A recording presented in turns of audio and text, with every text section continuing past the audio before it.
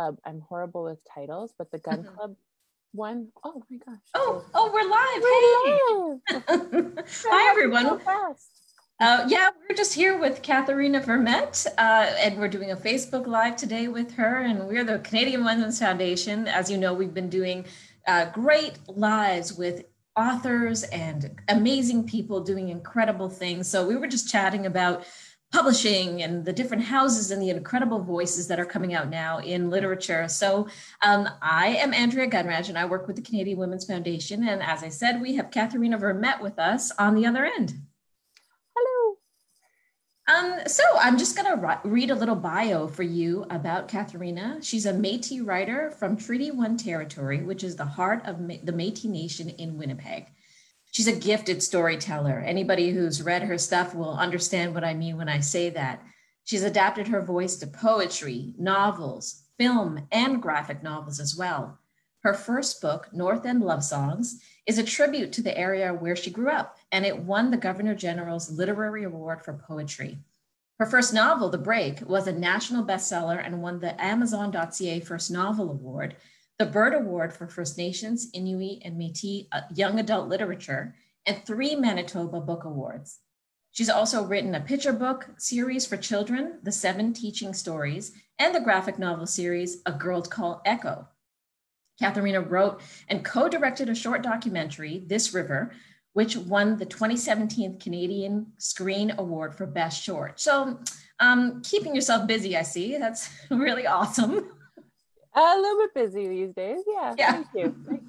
Well, keep yourself out of trouble, I guess that's what they say. So exactly. I like a little franticness. I have a lot of kids. I have a lot of dogs. I write a lot of stuff, thrive in the chaos, right? That's right. And just a little bit about the Canadian Women's Foundation, where I work. We are Canada's public foundation for gender equality. We support diverse women, girls, and people affected by gender inequity to move themselves out of poverty and out of violence and into confidence and leadership.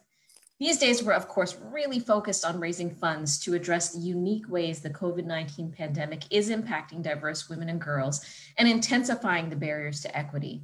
But the reality is that we're in pandemics within a pandemic. This is the way it's been for a while, and something has to change.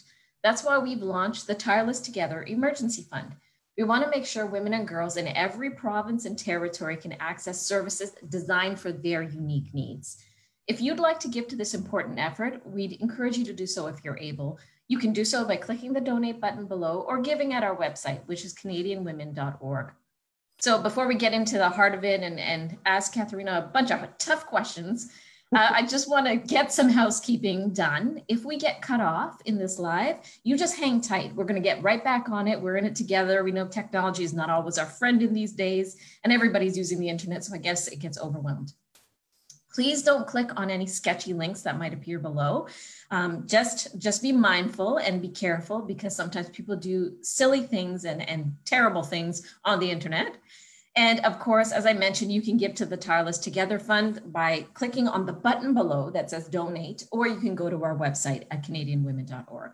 So welcome again. Thank you for joining us, Katherena. Thank you for having me. Pleasure to be here. First things first, where are you and how are you doing? I am in Winnipeg, right in the heart of, I'm kind of adjacent to downtown Winnipeg, right by the Red River. And I'm doing great. We've been very lucky in my family as far as health and no COVID to speak of. ACEs to that. I know that we're again, pandemics within pandemics. There's a lot of people struggling in this city and in this province, even though we are fortunate to have really low COVID numbers. But thankfully, gratefully, we are okay right now. Yeah. Wonderful. Great to hear in the that. Chaos. But yeah, thriving in the chaos, as you said. Yeah. So, I mean, speaking about thriving in chaos, you have spoken about how writing is your way of understanding and interpreting your world.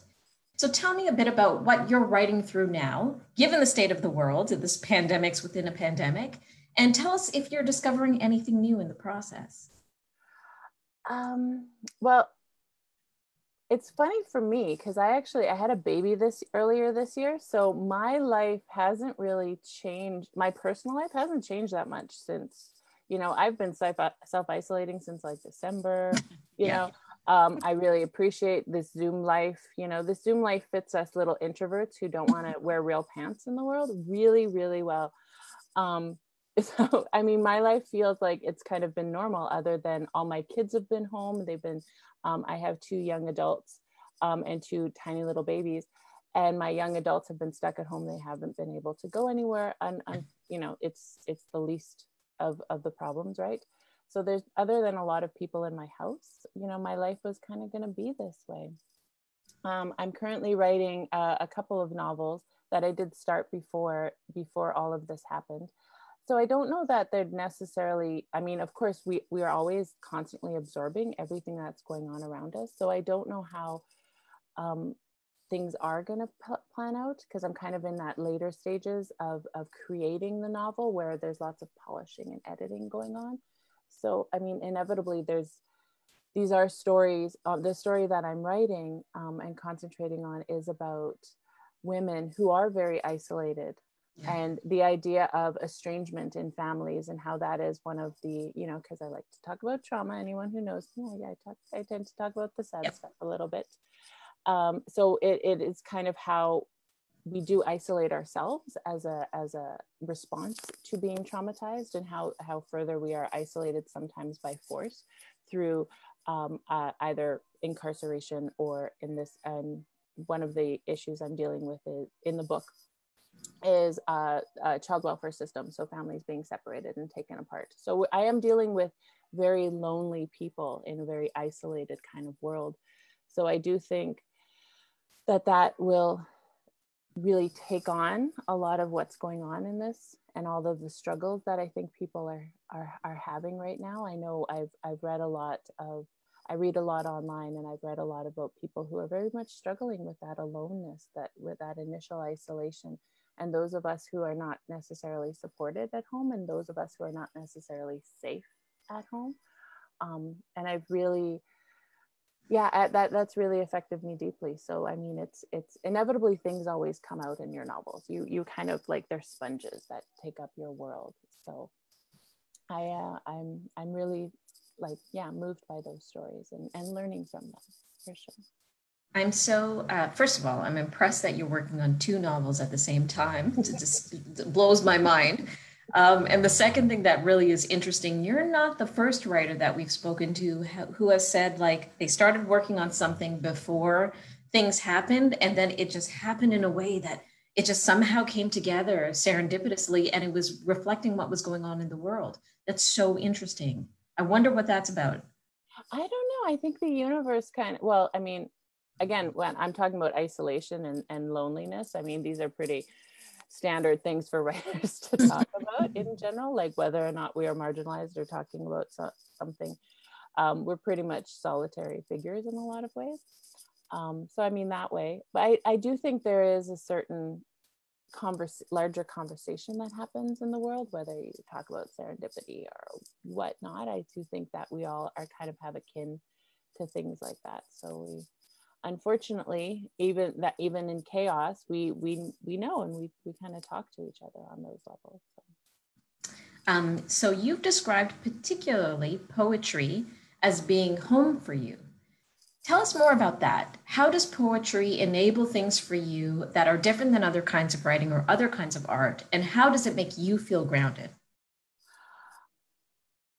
Let me say I love that question. I've never gotten that question before. And I really love how it, you know, when I received these questions, I don't know if that's kind of inside baseball information, but I received these questions a couple of days ago.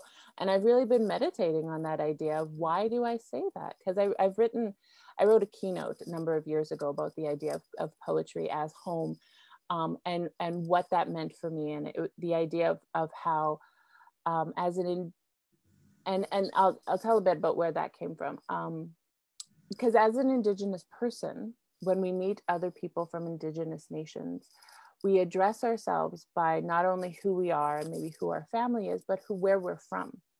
The idea being where you're from tells you so much about who you are, you know, and what you surround yourself with.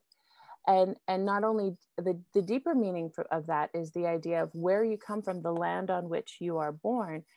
It's literally inside of you. It's where the nourishment comes from, where your mother, what your mother fed you in utero and at the breast, and how you literally, are from this place that is physically inside of you. So really for me, in so many ways, that's my concept of home, this very deep kind of internal concept of home. And poetry has always been a part of that. And then the last few days meditating on this, trying to figure out, what did I mean by that? Because sometimes, I don't remember. I no longer have a childhood home. The home that I grew up in, and the many homes that I lived over the years, they're gone. They belong to someone else now. My idea of home has always been my neighborhood, my city. There's a park not too far away from my house, St. John's Park, that I like to go to. And these are the places that really feel like home, because I can remember, because a home to me is a place where you can remember. I remember being a kid and riding around on my bike in the mud along the river. I remember being a young parent, pushing my kids in the stroller, all in this park. So this is my home. And poetry is very much that same feeling. It's not a perfect place. It is not, as home never is, but you can kind of remember yourself through this. And through poetry, I remember myself as a young kid who really, really wanted to rhyme so badly. And I was really bad at rhyming. So I wrote some laughable poems that are so damn cute, because I was a cute kid. And that's what you do when you write poems as a kid. I remember writing poetry all through my teenage years, when I was angsty and angry and couldn't quite figure it out. And I had, I love that feeling, and I love watching it in young people where they just start getting so political, and it's like the world opened up and their brains exploded. And I love that. And I wrote, again, god awful poetry through that whole time in my life. And then when my first book came out, North End Love Songs, which was 2012 now, that took me a very long time to write, because there wasn't many opportunities. It was rejected all over the place, and I had to work really hard for a really long time before I was able to get a poetry book out there. So that book was actually the embodiment of like a decade of my life. Not only a decade of my life, but I was writing poetry about my childhood. So it's like it becomes this album in a sense. And in that way too, my poetry is so much closer to who I am as a person, and my real thoughts. When you tell a story, you try to get fancy, you try to throw in things, you try to make a point and use symbols and be smart. I don't approach poetry that way. Poetry feels a lot close to that idea of truth. So I guess in that way it feels very very comforting. And that's kind of, everybody approaches poetry very differently.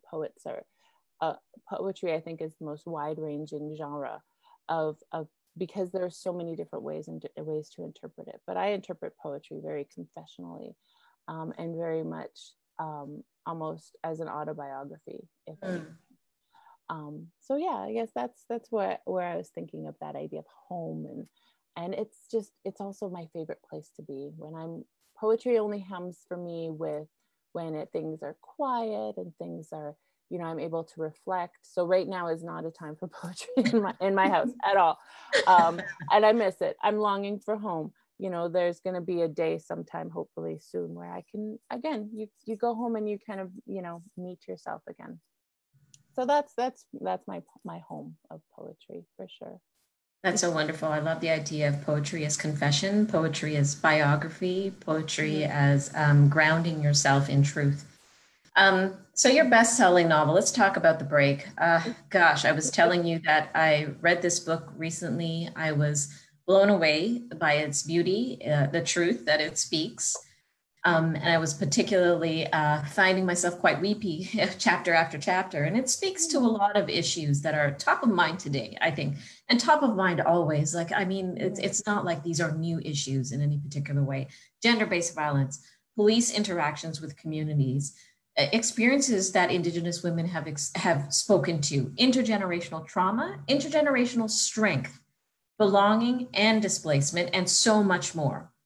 And people do talk about storytelling as a powerful way to convey realities. I'd love to hear about what you think is the power of storytelling in this conveying of realities, and any of the challenges you might feel it has or limitations that it has, which I don't often hear people asking about. The challenges and limitations of storytelling. I do think that storytelling is very powerful. I do think storytelling is probably one of the more effective ways to teach, if teaching. I don't know that storytelling, and particularly novel writing, is totally exclusively teaching anything or ever teaching something, but it is a wonderful way to convey something that you're trying to, if that is your goal. Because I think you can learn from a story, and traditionally, if you think of traditional oral storytellers, that's how the teachings happen. It's through story. It's not through this didactic kind of lesson of finger waving. I just see my hand floating up in the user world there of the internet. But it's a story. It's a story, and through that story, the listener or the reader interpret. A listener in oral storytelling, the reader in written, of course, interprets what their takeaway is. So I think it's actually a very powerful way to kind of get into those things that might otherwise be palatable. I think, though, storytelling wider than trying to teach. I think stories are supposed to entertain. Stories are supposed to really just provide some sort of an escapism, if they can possibly do that. I think stories do that so very well. Right now I'm rereading Good Omens, and it's the best kind of flavor in the brain. That's just like, it's so hilarious, and I love that. I love stories to be able to take you into a place that you won't normally go to. I've learned so much about other cultures and other people and other beings and ways of being on this world through stories, and I think that I'm thinking of, whenever I think of this, I think of The God of Small Things. Roy is her last name, the author's last name. And I'm sorry. Arundhati Roy. Yeah. Thank you. I'm thinking of that. And I learned so much more about her home place than I ever did in any other way. And it's a very specific, way of learning something, because you're really just learning that author's world in any way. But I love that. I never understood this idea of this criticism that people have about books, like, oh, I just can't relate to that person. Oh, I just can't, relate to that story. It's like, I've never related to 90% of the characters in my, or never thought I would relate to 90% of the characters in books, because they didn't look like me. They didn't act like me. They weren't from my era. They weren't from my class. They weren't from my race. But it's a human experience. So whenever you read that story, you're seeing how much we are all alike, as much as we are all different. And I think that's something that story that does better than anyone else, and writing in particular, and novels in particular, I think can really get into that brain and that body of those characters in the way that I don't think we can in other mediums. I love television. I love movies. I love film. I love documentaries. I love just being in that experience. But we're connecting to different parts of people. We're not necessarily hearing the thoughts that are going on in their heads and their involuntary reactions to things, and the repercussions of things in different ways. So I love that for stories. But in that way, I guess we are also limited by stories, because we're stuck in people's heads. A story is not like I wrote about my home place and my home neighborhood. It's not a universal experience. It's definitely not historically, it's me accurate, but it's not an accurate in any other way, accurate telling of that place. It's a very limited scope. And and in that way we can dig into people a little bit better, a little bit, but we're not getting this full picture. You know, I think there can be thousands of stories about, you know, my city and my home place, and thousands of stories about Métis people and other Indigenous nations in this country. I think there can be so many, because it is very limited to that very specific, and it can only ever be. And I don't proclaim to tell a popular history of anything. It's really just what's going on in my head, you know, and my heart, hopefully. But something that I learned from the break, which I felt that I uniquely learned from that book and not from other kinds of texts or other kinds of teaching and school stuff, was the importance of language. You have a scene in the story where a young woman who has gone through trauma, who it doesn't always remember how to speak her language, but there's a point where somebody is speaking to her, a family member is speaking to her and saying, "I'm so sad that this happened." And she says, "Me too," she answers, still in English, though she thinks the words first in her language. I think I learned so much, just that deep experience about the importance of language and how you think language and speak it differently, and the two may not match, and it matters what you think in and what you speak in, and vice versa. I think that your book spoke to that in that just little paragraph more profoundly than anything that I've read about that, anything that I've seen about that. So thanks for that. That really stuck with me. That little passage, I'm just going to always carry that. That made me, I'm crying thinking about it. Oh my gosh, that really made me think a lot. Thank you for that. Wow, thank you. Yeah, see, the funny thing is, I'm totally blanking on Well, that's what you said about reading, right? The way that you read it, you're going to interpret it and feel it differently perhaps than the author did, or differently than somebody else will. Yeah, and I think it's hilarious because people say, "Oh, this part," and I'm like, "Really? I wrote that?" Oh, that's right. What part? Yeah, it's funny because you write that. I wrote that book. It was published in 2016 already now. So I only have read passages since then. So it's funny. And I actually had to reread, because my new books are linked to the break. It's kind of an interlinked world. So I actually had to reread a lot of parts to remember, because I remember them differently. Right. And this is something, my editor was telling me, like, I remember things because it's a totally different vantage point, right? So I had to reread my own book to remember what I said. I also named baby brain. I'm sorry, baby brain. Yeah, baby brain. Baby brain is a thing. It's a real thing, and it's a real problem. And it's like, I start everything with an apology for the next year. So no worries. For folks just joining us, we are here with Katherena Vermette. We're talking about novel writing and poetry and all the things that this dynamic writer does. And we're speaking specifically about her novel, the award-winning The Break. And that story is mostly unfolding through the perspectives of women and girls, and you've referred to them as your fictional sisters. Why did you decide to tell the story through these women and girls in particular? Well, I really liked them, and they kind of evolved into who they became.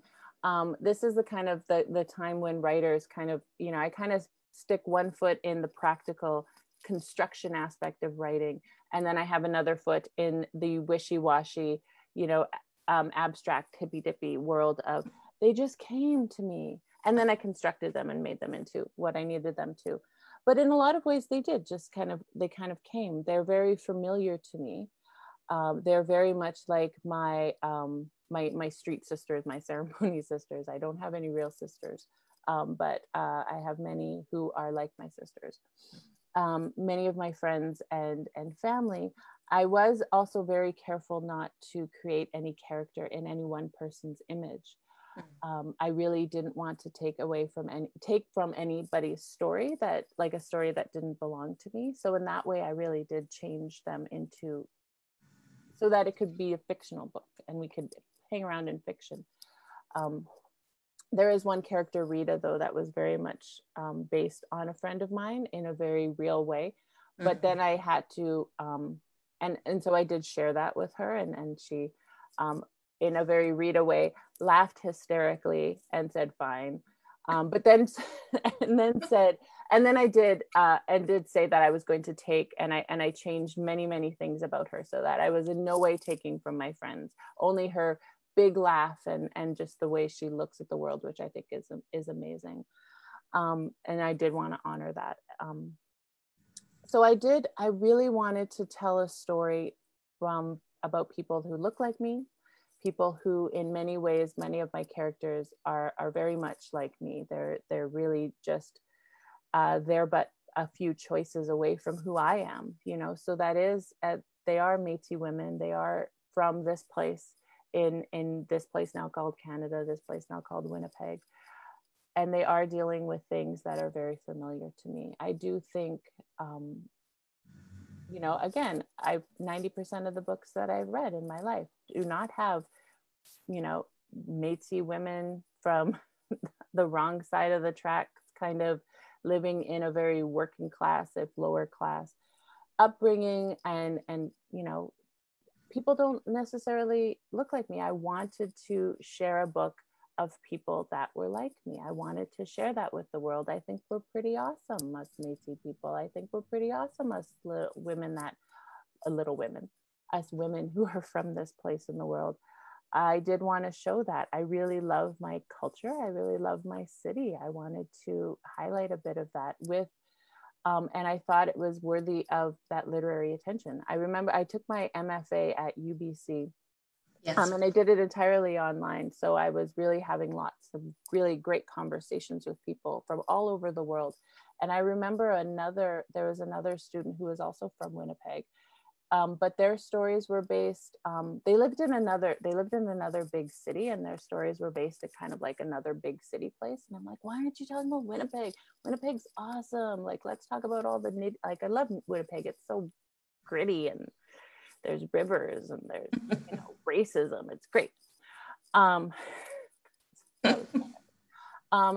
I remember them telling me that they just didn't like Winnipeg. They wanted to write, you know, something that was popular, and they didn't want to have to explain where Winnipeg was and what Winnipeg was all about. And that's totally their prerogative, and they hope they went on to great success. But I really wanted to be very specific in my idea of setting, and I wanted to be very much talking about that home place that is literally inside of me, and show that to the world. So I really was excited to kind of do that, even though I'm talking about, you know, trauma and scary things and stuff. I was very specific about that part, and that part I think I wanted to honor, even though we're talking about something very, very, very hard. And at the same time, I think that because we are talking about this, and we are talking, I mean, we're talking about the, you know, the legacy of sexual violence, for lack of a better, that sounds like a very catchphrasy term for something that's actually incredibly it's incredibly tragic. And I think we normalize sexual violence and violence in general so much that we talk about it in overtures, and not necessarily talking about how incredibly actually tragic it is that people have to live in such unsafe circumstances constantly. But when in talking about that, I did have to talk about strong Indigenous, in my case, Métis women, who have overcome, who have survived, who have gotten through. Because part of my initial questions coming into this very big, scary book that I was writing was the idea of how, you know, like, it was so much about why does this happen, you know, beating your hands against the walls. Why is there so much? But also the other question was how do we get through this? How do we survive? How do we thrive? You know, and the answer to that was these aunties and these sisters and these people that have been through it and know the way out and can take care of each other. So I really wanted to show, as much as we're talking about the scary stuff, for lack of a better word, I wanted to talk about the strength of that, and how that, you know, how we get through. It has It to be. was so powerful to be able to speak to intergenerational trauma. Like I get why lots of stories can come out of that, but just in equal parts, or even more so in your book, you speak to intergenerational strengths. And women supporting women, and nobody's perfect. Nobody has the answer. Nobody can counsel or be like the answer singularly to each other, but as a group, as a collective of women, that there's tons of power, tons of healing in that dynamic. And I'm just mindful, there are sisters, there's aunts, there's grandmothers, there's daughters, there's friends, and there's also foes in these women and girl characters. Tell us about the nuances that you discovered in the process of writing from all these different women, because I think it's really important that the books reflect the diversity of womanness, and that it's not always a happy family dynamic, but there are things to speak to even in that.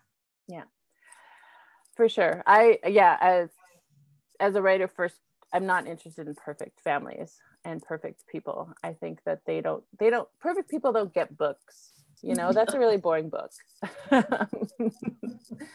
But it is everything. There is a myriad of reactions to traumatic existences. And some of those people go on to thrive and make it and become the capital R resilience and whatever. And some people don't. Some people fail. Some people fail sometimes and then thrive. Some people make very big mistakes. And again, one of the best quotes I like to go through is the idea of hurt people hurt people. That's where hurt comes from. Villains are not born villainous.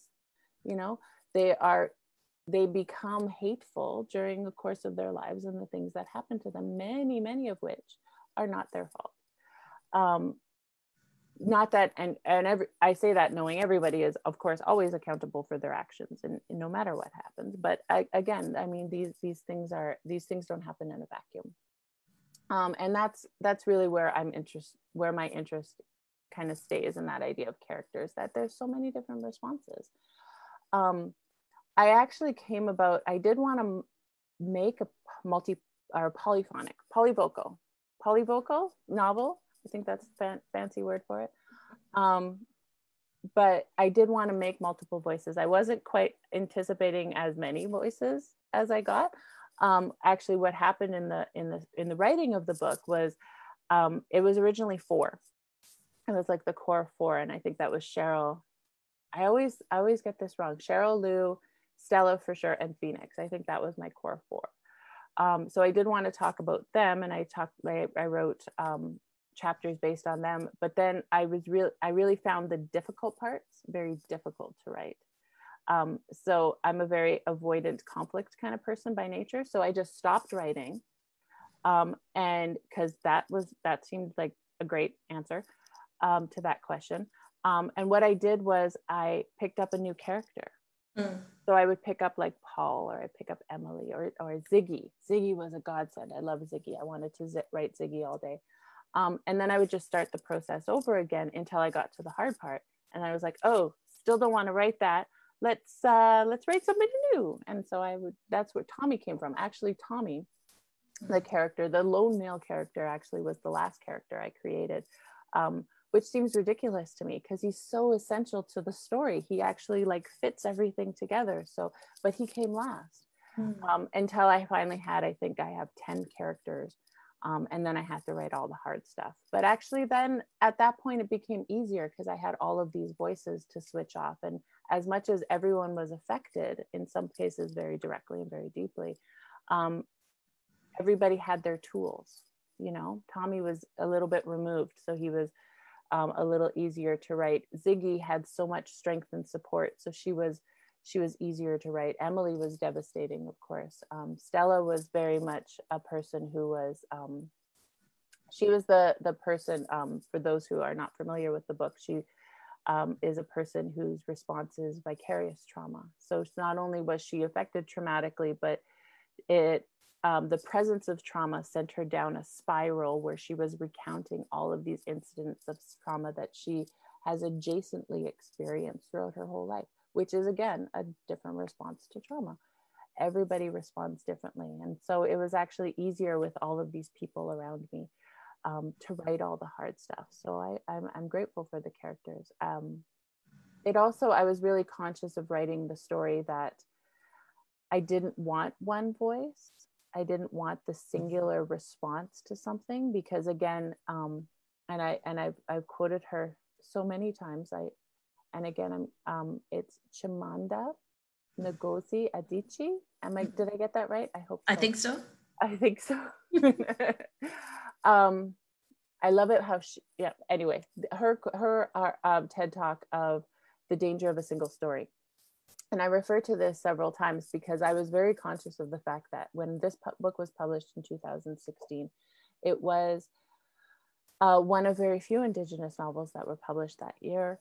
A handful compared to, I think things have exploded a lot in the years from that. But I think that and this has happened so often in the history of our literature, where there's that one novel and it kind of becomes the stand-in for all novels.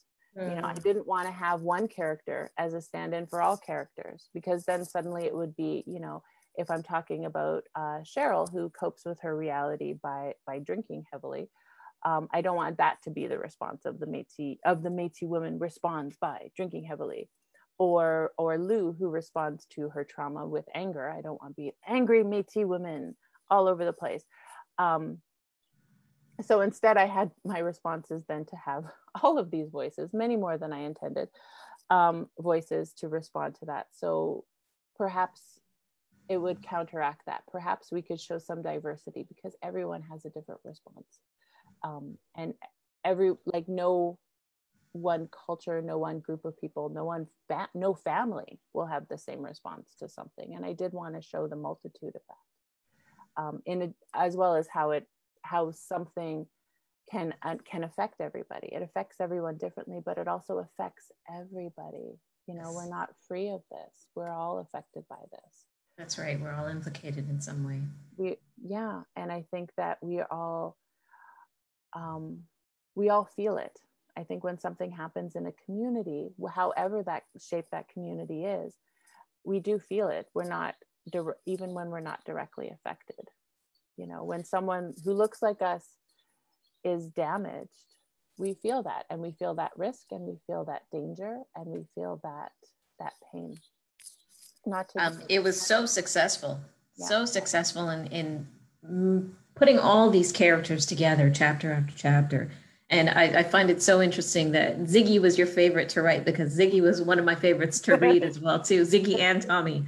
Yeah, it's just so pleasurable to read, even though, you know, they had their hard parts and their tough experiences. But also, I must say, with the character who did some very awful, violent behavior,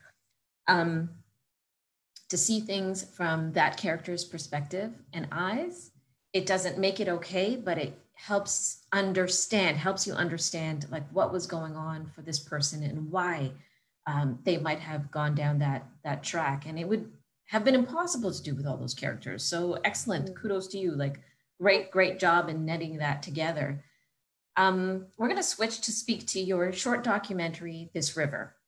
You speak about the traumatic experience of losing your brother when you were just 14 years old, and how he was missing for 6 months before his body was found.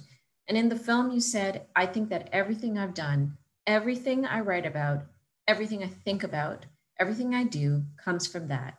Because when you're in that, you just need to do something. You need to change something. First of all, what a difficult experience that must have been. And thank you for sharing that and being open about that and showing how it fueled you to do something. I'm curious to know, what are some of the things you're hoping to change in all you do, as you explain? What do I want to change? Oh my gosh. Yeah, where can we start? Ask a small, like, yeah. That's funny, because again, I said, you know, I did receive these questions. I totally blanked on that one. I don't know. What do I want to? I want to change the world. I want to change everything. thankfully we have some beautiful, energetic, idealistic youth who are changing the world for us. So that's great. I mean, sorry, we screwed it up. We tried our best. Thanks. Did we? Yeah. You know, the people before us screwed it up even worse. So, sure. You know, fine. Layers of screw up that now the young ones, the babies have to take care of. Exactly. Yeah. But you know what? They got the energy for it. So we're fine. They're all unemployed now, so they got time. Oh gosh, yeah. Oh gosh. I'm being completely sarcastic, and I'm sorry. Because unfortunately, like, you know, I mean, that there's some big truth in that, because, you know, we are like huge astronomical unemployment, and the youth are changing the world. And I know whenever I think of where I get my hope and where I get my source, I really think of these young people who again have the mindset and are doing really amazing things. I think this is absolutely, as horrible as this time is. I think there's so much strength and inspirational for, again, I think inspirational. So it's such a limited word. It's like, I'm inspired. It's like, what are you inspired to do? You know, what are you, you know, yay, you're sitting there, you know, in your comfort being inspired. Way to go. But it is really amazing. It is amazing to see how the world is being changed and formed. I too want to change and form the world. I don't know how much I'm going to get to do that in my lifetime. Part of what my goal, where my work centers, and if I had an artistic statement, it's been a minute since I wrote one. If I had, what I try to do with my work is it is about me. I don't think that we can fully or truthfully tell any other story but our own. And as much as, so I am very specific to my cultural group. I am very specific to my identity groups. And I think that of my characters as very much in that. I don't think that, I often have been asked who I relate to most and who I love most. And that's like, you know, I joke like, you know, this is my favorite. This is just like I joke, this is my favorite child. But in reality, you don't have a favorite. You just have someone who is a different kind of extension of you. I feel that my characters are very much like where I would be, minus an opportunity or minus a choice or minus a whatever, a support person. You know, one of the most difficult characters I've written and continue to write. Her name is Elsie, and she's the mother of Phoenix, who appears quite a bit through the break in interaction, though she's not a main character. And again, she's a person who is battling addiction. She is a person who is experiencing homelessness, and she very much feels so close to me in so many ways, because we are very much a few opportunities and incidents away from each other, you know? So I think that, and those are the stories that I want to tell. I want to tell the stories that I can, and I feel like I can tell. I always think that I think of lots of stories sometimes. When, you know, every now and then I get the inspiration and try to write a story. But if I feel that a story is better told by someone else, I'm not going to write that story. I'm not going to write the story of I don't know, another culture. I'm not going to write the story of someone who is not of my gender identity. You know, like, I think there's so many other stories that I want to know and I want to hear, but, you know, are not mine to tell. Right. I also think what I like to show is the balance of life. This is a really bad artistic statement, by the way. No granting body would ever give me any. Oh, no. But I like to show the balance of life. I'm not interested in perfect characters. I'm not interested in perfect people. I'm not interested in perfect poems, which anyone who has read my poetry would know.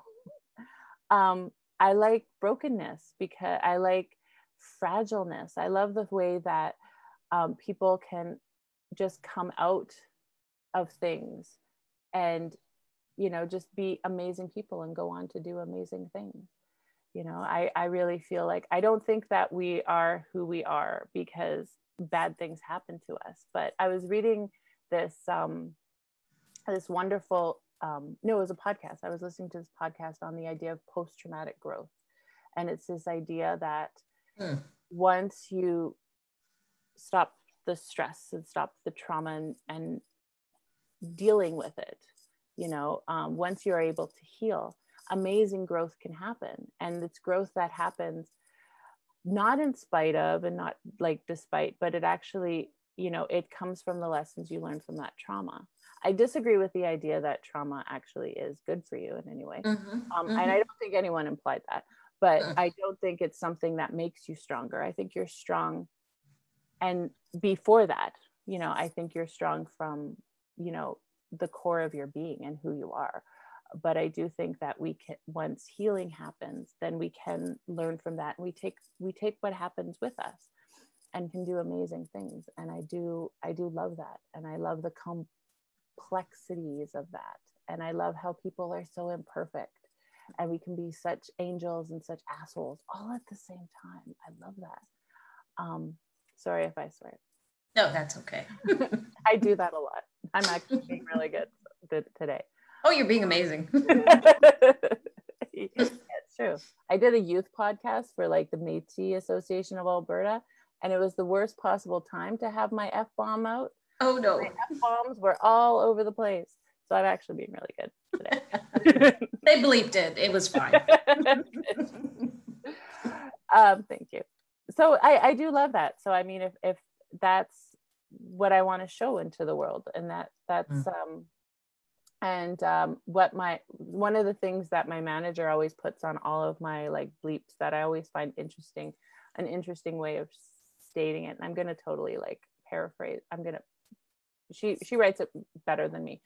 But the idea of kind of looking closer and the idea of taking these characters that you might think of in one way, but just kind of making them real people. And I'm like, that's wonderful, because you know what? We're all real people. We're all like, you know, living, breathing bodies and histories and, you know, angels and assholes all together. So that's really, and if that changes anything, that's great. If that changes how someone might look at someone who looks like me, but had different choices and less opportunities and everything, that's wonderful. Yeah. That's I think a good thing. So. I need to request that you do a poem or a short story, or hey, even a novel called Angels and Assholes. Just think about it. I'm just suggesting it for you. Nice. It sounds like it'll be amazing. I like the bleep button it's going. I don't hear it, but I imagine it. That's right. So we're going to actually move to this question around A Girl Called Echo. That is a series that you're doing, a graphic novel series, and your third volume just came out. Yep. A Girl Called Echo. It's about a time-traveling 13-year-old Métis girl. Tell us what inspired you to develop this character in the series. Yeah, totally real story. You know, like I was saying, how everyone's like me. This totally happened to me. I started time traveling. I'm joking. Where did Echo come from? Echo came, she's kind of an everyday girl. She is separated from her mom at this point. She's living with her auntie and cousins. And I really wanted to, because she was a graphic novel and because she was so very visual, and this is the thing I think graphic novels do better than any other medium, is they really just show these scenes and these like very intimate. So I really envisioned Echo as a very quiet character. She's one of those quiet teenagers, you know, the ones that you keep asking questions and they don't actually answer you and they just kind of grunt. Yeah, those teenagers, you know, I love those teenagers. I have so many in my life. And she always has her earbuds on and she's always listening to music. And because she's separated from her mom, she's listening to her mom's music, which is 90s music, which is the only music I can say with any authority. Really. Me too. Yeah, exactly. It's funny because originally I was going to have her be really cool and be really current, but then my daughters, who were teenagers at the time, laughed at my choices. So then I made sure she was listening to 90s music. Oh my gosh. For a very heartfelt reason, which is she's trying to connect with her mother, but it's the only way I could keep myself cool. So Echo, actually, I wanted to I wanted to explore Métis history. I was really looking at doing a total deep dive into my beautiful nation's history. We're pretty kick-ass people. We've resisted the government's efforts to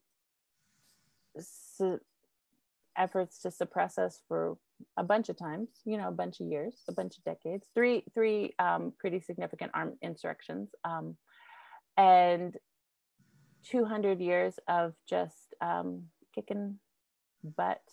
See, I didn't swear that time. So I really wanted to do that, and I really wanted to, and I mean, to talk about any kind of, people's history is a really big undertaking. So I did want to concentrate on this idea of this girl who can time travel, and wouldn't that be awesome? And where would I want to go if I got to time travel, So she really did kind of pop down into first the Pemmican Wars, and then the Red River Resistance, and the last one, the third one, is the Northwest Resistance, or Batoche, which happened in 1885.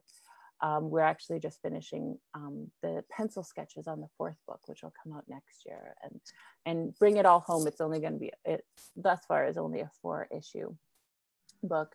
And that was my total fantasy. I'm a total history geek and totally love the people that I come from.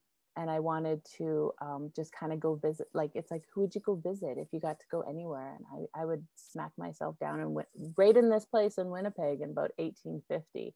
And I would just have fun and learn to jig finally, and just embarrass myself dancing with my ancestors. So that's what Echo got to do. She got to go. And again, she was this very lonely kid who was separated from her mom and experiencing that in her contemporary timeline.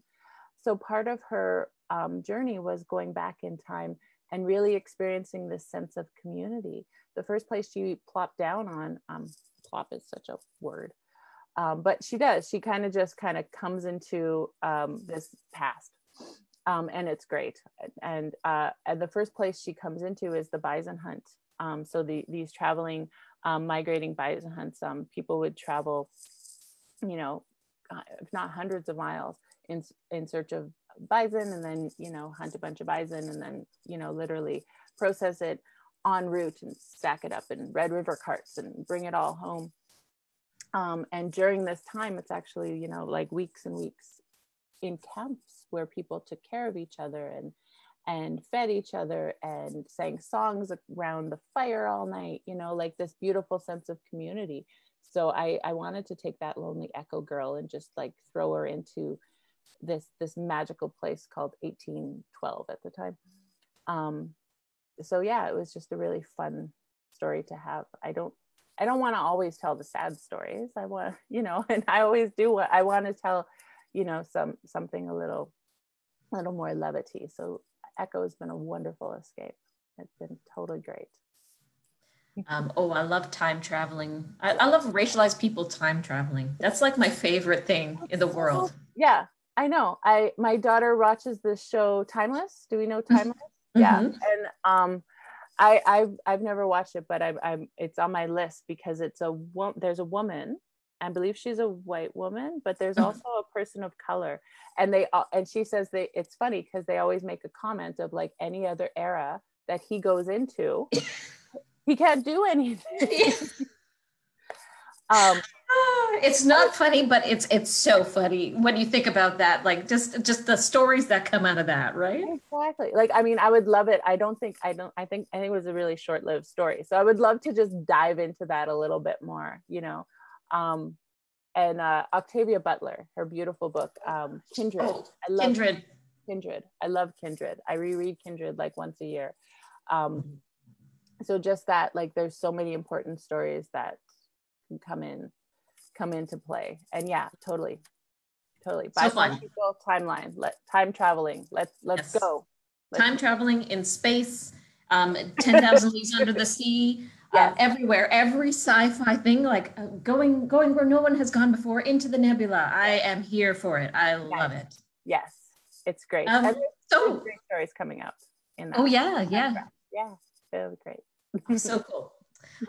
So we don't have that much time left. I want to make sure that we get to the questions from the audience. And just speaking with you has been so fun, and you have so many wonderful things to say. I'm just kind of getting carried away. So let's allow some of the folks who have had questions put up in the chat below. Let's let them have their time. So Marie Laurie asks, how does the success of your book affect your life and your writing? It affects, well, the writing I think gets better because I feel more, when my first book of poetry came out, I'm pretty sure there was a copy, or it was 200 copies printed. And I remember at the time thinking, oh, wow, 200 copies. How am I going to sell 200 copies? And actually for many, many months they didn't sell. And that answered that question. So I had a lot of freedom to write, because I kind of was thinking of writing like, no one's going to read this, so I can just write whatever, and when that poetry book won the big award and life completely changed, and suddenly there was a lot more printings happening, then suddenly the writing for a while kind of stopped. I was writing The Break at the time, and it got really daunting because I thought, oh my God, people are going to read this.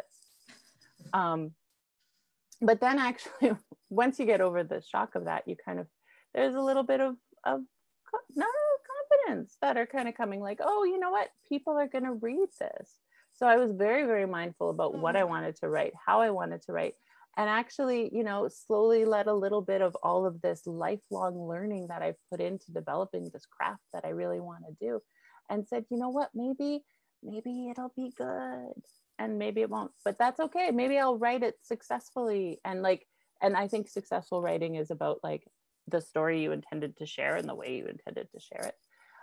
All of the awards and the sales are gravy, absolute gravy. But the meat and potatoes is actually being able to write what is true to you to write. But honestly, it's enabled me to feed my family, and I get to do this as a job, which to me is like, I'm still living pie in the sky kind of world right now. When the Governor General Award was actually the life-changing kind of hinge place, because it enabled me to buy a house. Previous to that, I was a grad student. I was living in housing with my daughters. We were able to buy a house with that. So that is a very practical way. It was life-changing. With my once The Break came out, I paid off my student loans. That's kind of cool. And now I get to still live in a house, so I can, because this is my job. I get to, and the bank hasn't kicked me out yet. So I get to feed my family. I get this, I think that is beyond what I ever thought writing was going to do for me. Writing was always my passion project and my on the side project as I was, scrambling away and working like so many jobs. So the fact that I get to do this and my children are still clothed and fed, that's great. Oh my gosh, that answer just gives me life. That is so great. Thank you. It's really, it just is so heartening to hear writers making money and living their lives and feeding their children. Like, it's so sad that that's the baseline that we're working with. It's so sad, but it makes me happy just to hear that. Yeah. Well, anytime you can provide for your family is a good thing. Yes. And unfortunately, sometimes, and I've been in that situation where that has been difficult. So I am thankful for any time that I'm able to provide. And if I'm able to provide doing something that I love, that's the lottery. And maybe that is sad that, because we should all be doing that, and we should all be doing that all the time. And I am eternally grateful that that gets to be my reality, but yeah.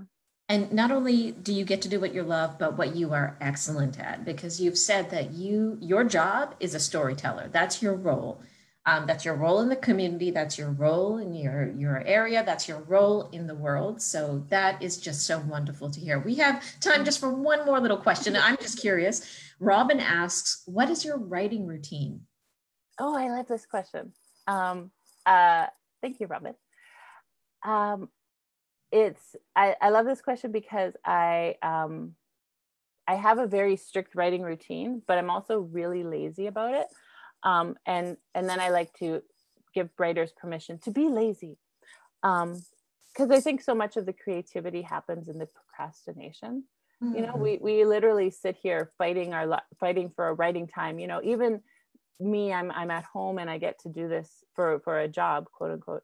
Working at home and sitting in front of my laptop, I still end up spending the whole damn day procrastinating from the actual thing that I really wanted to do and have fought my life to do, which is writing, which is hilarious. When I get going, my writing schedule is all about getting everyone out of the house, which has been an impossibility this last few months. But in ideal times, everyone has a daycare or a job or a school to go to. And then I get to be with my dogs, who are amazingly needy, especially once everyone goes away, but I try to ignore them.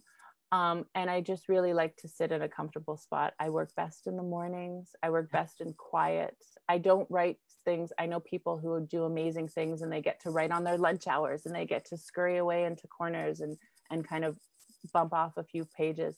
I can't do that. I need a lot more space than that. So I need to give myself a good block of time, usually the morning, because then by the time afternoon hits, once lunchtime kicks in and I need my sugar rush, then I need my nap. Yeah. In an ideal time. Naps never happen, but quiet. but your brain goes into a nap. I totally understand. Exactly. You have to just stop trying to articulate.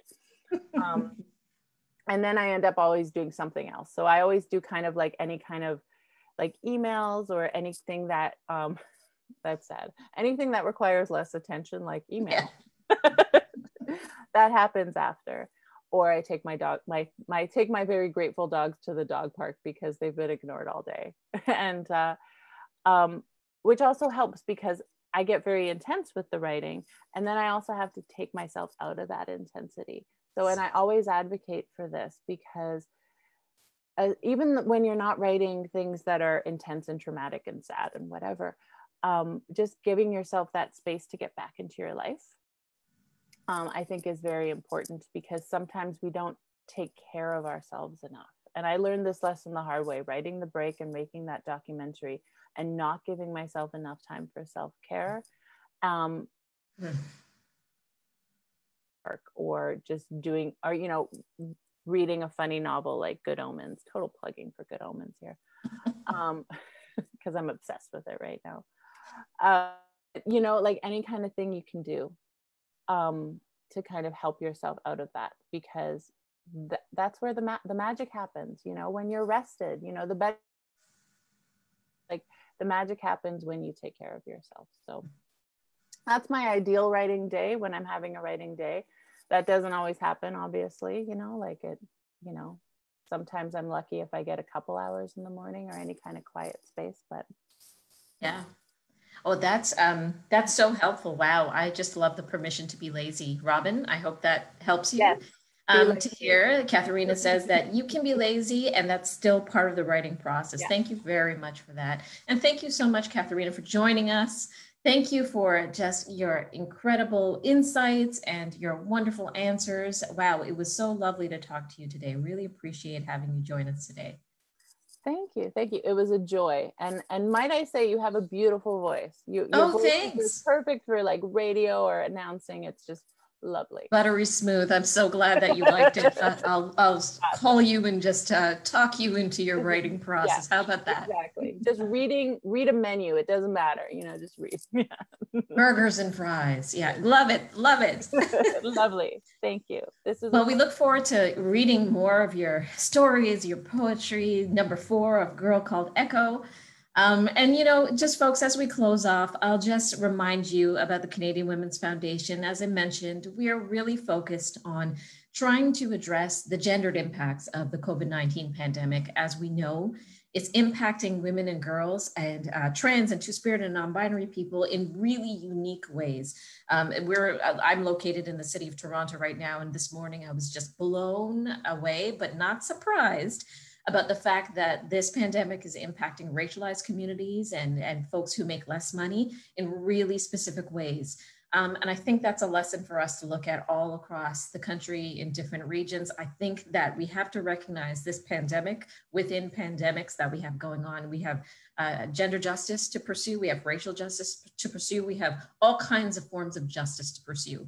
So that's why we're fundraising right now for the Tireless Together Fund. This is to make sure that women and girls from all backgrounds and all communities get the supports that they need uniquely for them. So I'd ask you to please, if you can donate today, do so by clicking the donate button or going to our CanadianWomen.org website. And even if you can't donate today, I just want to make sure that we do all the things in our own lives that we can to support an end to inequity that creates things like pandemics within pandemics. So have a great rest of the day. Make sure you take care of yourself. Make sure you take care of your loved ones and stay safe and well. Thank you very much. Take care. Bye, Katherena. Goodbye.